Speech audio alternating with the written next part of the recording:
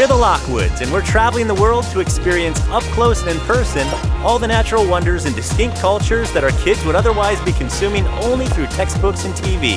After spending the past week in Florence and Milan, we're leaving Italy and traveling to a killer 2-bedroom suite in the heart of Paris by train that takes 7 hours and gets us into the city late enough that we'll be cramming into a temporary room for the night and completing our journey about 24 hours from now. Will this trip feel like a scenic and relaxing journey through the French countryside, or a never-ending trek with 8 bags and a couple of tired and hungry kids? We're about to find out. The Milan train station is the second largest in Europe. It's next to Rome.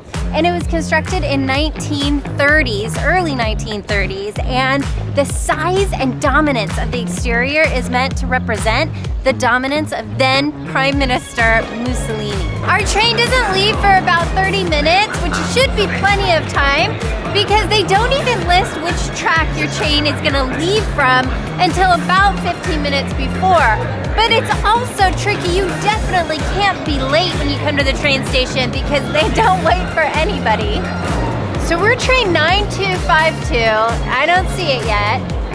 It makes us so unsure about what we're doing because we still don't see our number up. So we're gonna ask somebody if they can help us, just to be sure. Oh my God, we are at the wrong train station. I am so happy that we asked. Now we need to book it. I had no idea we were at a totally different train station. Oh my God. We booked it. We got a cab and it's about 5 minutes away, but we are cutting really short on time. Train leaves in about 15 minutes. Really wish us luck. We don't want to miss this train. Our cab driver thinks we can make it, so that's a good sign. We can do this, we can do this. Platform one, we are rushing, and I think our train is right there. Oh, kind of close. We made it. And this is, you know, to say you need to be early, never cut it close, because you never know.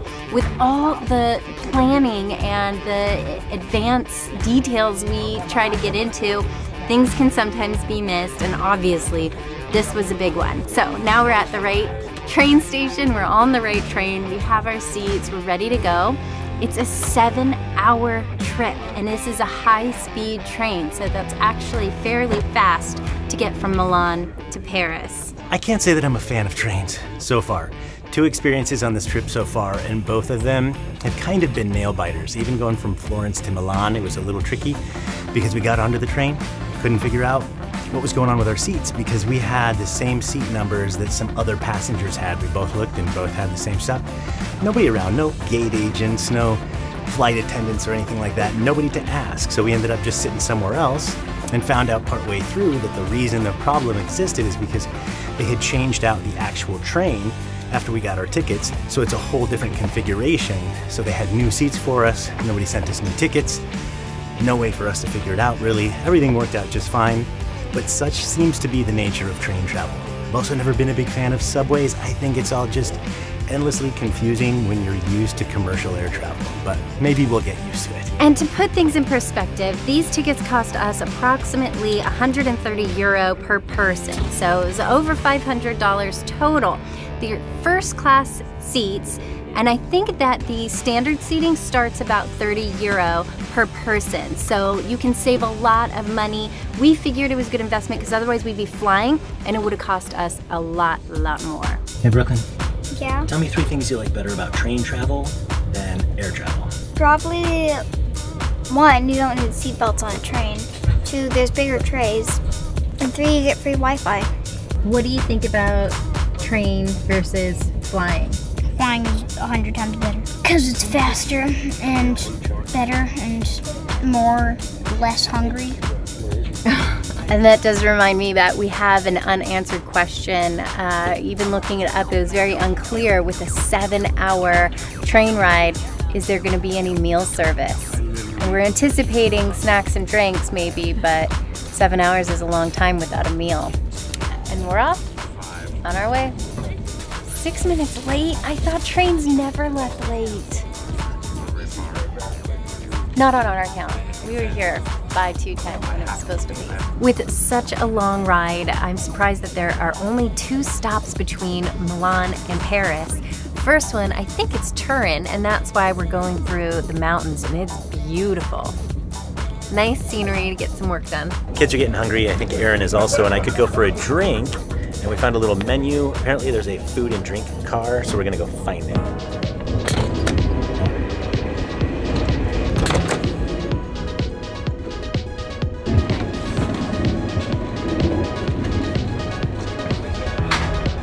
This is what I want to have on first class on airplanes. So it's 1 pizza, 1 cheeseburger, 1 croissant, 2 M&Ms, 1 prosecco, and 4 bottles of water. Sounds good. Perfect. Yeah. It's not just a snack bar, he actually has a kitchen back there. So there's hot food, cold food, drinks, and some snacks. So big variety. Also drinks. Feels very happy. And I suppose I'm the unpopular one. I like this way better than flying. The departure times are way more reliable. We like to be early, but that's because we are big fans of punctuality. It's so much more relaxing. There's no turbulence. The seats are more comfortable, a lot more room. I'd say the only downside is that it takes longer, but I'm okay with that. You can get more done. Kids are actually working on school right now. It's a good excuse for it. And that's actually a very good point, because even if it's the same amount of time that you're spending traveling to an airport, going through security, going through check-in, and walking to your gates, and then flying and everything, compared to just being on a train the whole time, here it's actually like functional time. You can get stuff done, you can be productive because you're not running all over the place dealing with people, you're in your seat the whole time. That's right! We found out that we were at the wrong train station 20 minutes before it was supposed to leave. So we just got to the station, walked right on. There was very little in process to get on and around. In fact, I don't think anybody's checked our tickets yet. Yeah, see. Those Prosecco's getting hot right under the pizza.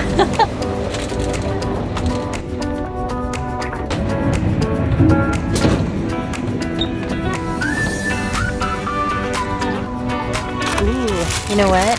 Looks like Daddy snuck this in. This is Brooklyn's, and this one's for you, Phil. It's a stop. First up is Torino, and we're just getting there now, so it's been about an hour and a half. Wooden utensils is great. Another plus to the train is that it's better for the environment. Big plus for us, love it. It's just a plain margherita pizza. It's not great. I'm not gonna give it any Michelin stars, but it's better than airplane food. And so much more selection. Well, we're officially in France now, Modena, just over the border from Italy, and they finally came by and checked our tickets, by the way, so no freebies on this trip.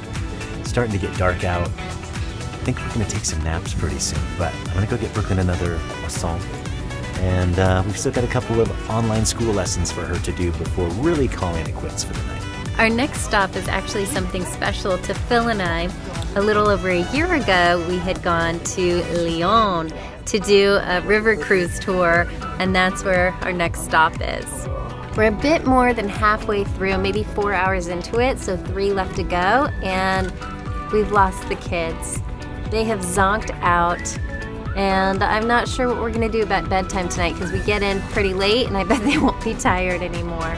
As far as differences go between flying and training, here are a couple of other benefits on the training side. Number one, we have the food and drink cart, where you can get basically anything you want to eat without being subject to the whims or policies of the airline.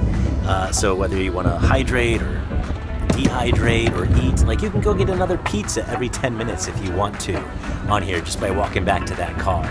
Number two, you get to keep all of your luggage with you. Nothing's down below, so anything that you forget, anything that you pack, you have access to. And number three, when it comes to sound, like it's so much quieter on this train than it is on any flight we've ever been on. So you can have conversations. I mean, you could probably do conference calls. I've seen that on TVs and movies. But it's really easy to be able to do anything that you want to do without having all of that background noise, including recording video. I love that we can stretch our legs because there's no seatbelt sign. Just over 7 hours later, we are rolling into Paris. Was it so bad, Colt? Do you like it better than flying now? Kind of, because it's not as rough / turbulenced. There's no turbulence on a train track. Brooklyn, what do you think? We would have got here in 3 hours if we took a plane. That's It's true. So I guess speed is Brooklyn's thing. Comfort is my thing, so I enjoyed it. When you're on the train, you really need to be ready to go and get off when it stops because they don't take long at the stations. So that's why everybody's standing up and we're not quite there yet. We've got 4 of our bags that we're gonna have to get down and get off as soon as we get there. Thank you, baby. Woo! Oh, it feels good to stretch our legs and have some fresh air. So now we've got to figure out how to navigate out of the train station, get a cab, and get to our hotel for the night. Okay, taxi's this way. It just hit me! We're in Paris! Honestly, this is way easy. You just get off the train, you already have your bags, and we walk out. Here we are. And the line is actually kind of long for the taxis. The only downside right now. Hopefully it moves fast. Milady? This has been a really long day for us, but we're really excited to get to our Hotel Castille. It is a 5-star hotel and we did not pay a single dime out of pocket for it. We used our Platinum Business American Express card and that even got us an upgrade when we checked in. So instead of just 1 studio room, we have a 2-room suite so the kids can sleep in a separate room. It's gonna be much more comfortable and spacious for us. We're only here for 1 night, so stick with us. We're checking into our Inspirato hotel tomorrow night, and that is gonna be fantastic, so please watch us and come along. We are exhausted. It is way past our bedtime. We'll see you tomorrow.